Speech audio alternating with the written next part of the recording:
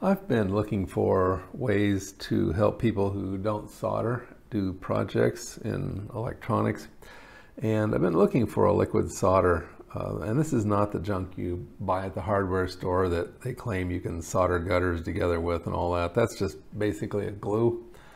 I'm talking about stuff that actually makes an electrical connection. So this is one of them right here. I mentioned it briefly in another video. It comes with rather extensive instructions here, and yeah, and then I've got another kind that's like this. It's conductive pin, and I thought we'd just like run a couple beads. I got 1 centimeter marks from here to here on paper and plastic, and if we lay down 1 centimeter of this stuff and then measure it with the ohm meter and see how much resistance it has, I thought that might be a useful experiment to see if these are any good. Okay, so let's do that.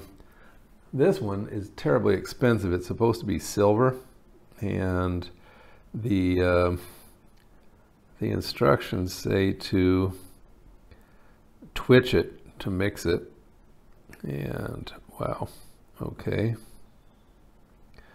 There's 1 centimeter, and that's kind of a huge bead. Yeah, it's very expensive, and it doesn't have a very long shelf life. So yeah, that's another thing. Okay, so, and the other one, the second one, is this conductive pin. Now they say that they're good for after 10 minutes, but you also have to read the fine print, and it's 10 minutes of after 10 minutes of like with a heat gun. Wow, this stuff doesn't want to come out. Okay, I'm not sure this is going to be fair because this one's coming out very thin, and the other one came out very thick, so that will definitely affect resistance. Okay, so that's paper. Now let's do the plastic. If I just ran this like a pen, I don't think enough would come out to do any good.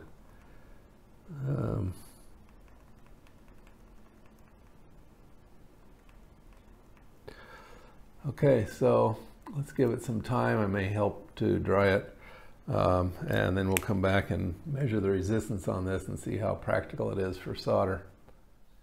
It's been longer than 10 minutes. In fact, let me look at my watch. It's been 16 minutes since I did this, and that includes 1 minute of using the hair dryer on here on full heat.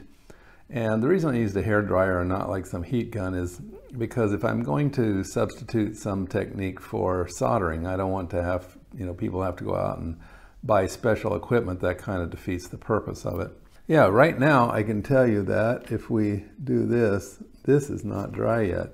So yeah, the copper colored one seems to be ready, and we can test it.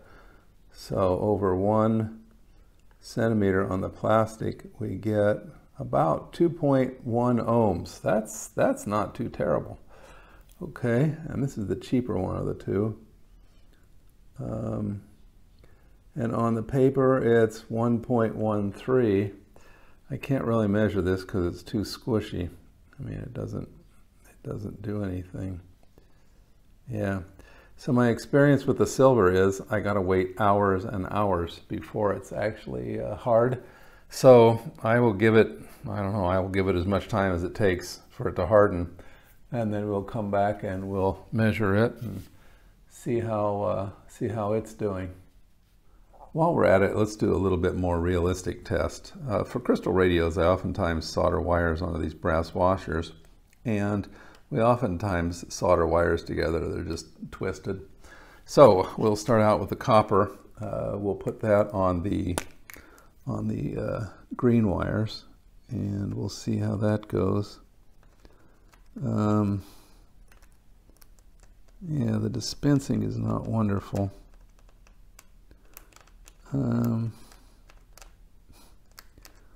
It does seem to be going into the windings of the wire, which is good.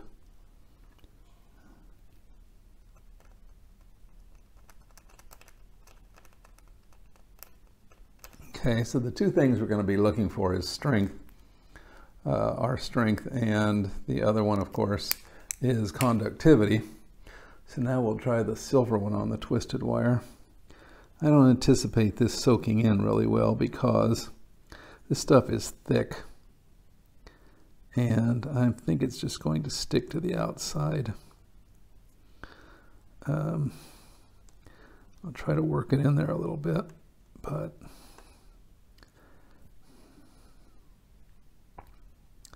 now this is actually a silver paste in some kind of like a glue base,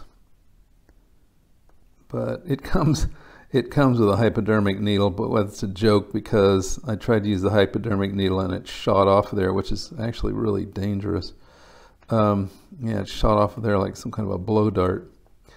Okay, so that didn't really go into the windings very well, but anyway, we'll see how that goes. Now let's do this. Okay.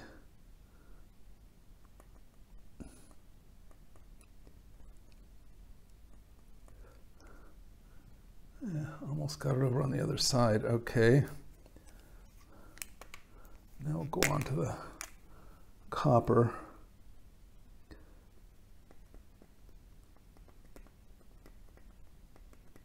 The copper is much thinner, which makes it flow into spaces better.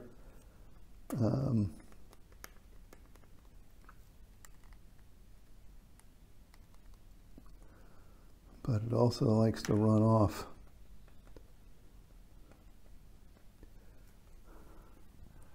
Okay, so we will set these aside, and probably for a significant period of time, and then we will come back and give them a test for strength and conductivity. Well, checking back in on our experiment, yeah, this is still gummy. I added a thin layer up above because like about an hour later, because this stuff was still really tacky.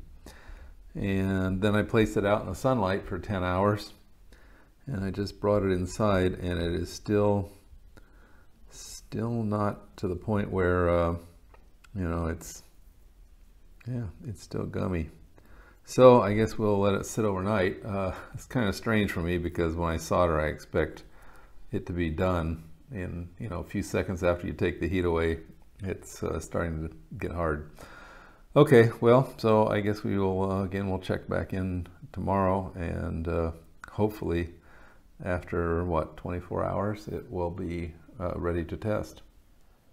Well, it's been more than 24 hours. It's been 27 hours. Let's see how we're doing. We'll start with a copper, and 0.9695 ohms for that. Here is the thick one. Wow, it's still gooey. It's hard to get an accurate measurement. It's all over the map. 40 some ohms, let's call it. Here's the thin one. 3 point something ohms. Okay, not too terrible. So obviously the resistance goes down as it dries out. Let's try the plastic. 2 point something. 1.9. Okay, here's the thick one.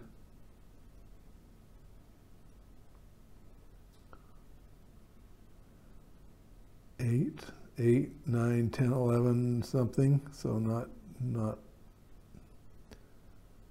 and this one is then the, wow, 6 range. Okay, so that's that for those. Let's test the resistance on the wires. I don't think we're going to see anything.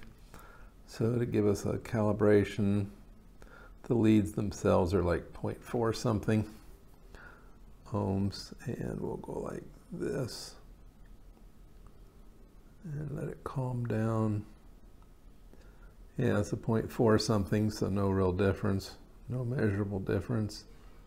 And ditto with this. So both the silver and the copper basically I can't really measure any difference. So the next thing would be to test how much strength it adds, and my guess there is it's going to add almost no strength. I have no great way of doing this, measuring it scientifically, but I'm just going to give it a pull and see if it makes any real difference. I mean, yeah, see, I can see that it's just not really doing anything. If this were soldered, there's no way I could do what I'm doing right now. I'm just kind of unwrapping it. So as far as strength goes, it's not adding anything. That's the copper one. Let's try the same with a silver one. I don't think it's going to do any better. And yeah, it's, well,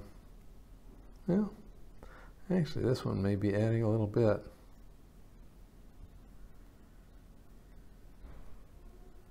Yeah, I would say this adds, I don't know, a few percent more strength to the joint. If anything, the only reason I would use this stuff on these kind of joints is to add perhaps some degree of, corrosion resistance, coating it for, resistance to moisture, humidity, whatever, and keep the winding a little bit less, or more corrosion free rather.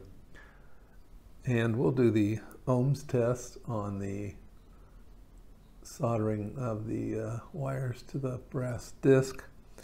And so we got about 0.51. I don't think we're going to get any significant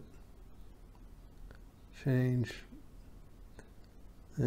Call it 0.6 something, so hardly a perfect connection. Well, all over the map. 0.5 something, so a little higher resistance than just, than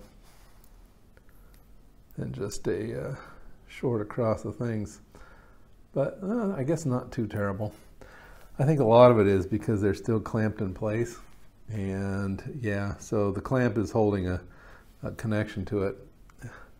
However, I think that when I take this apart, it's basically just going to fall apart. Yeah, see, there's no strength. The copper gave no strength. And this, yeah, this is like, I don't know, like a very weak glue. Yeah, so for me, I really can't see a huge use for this.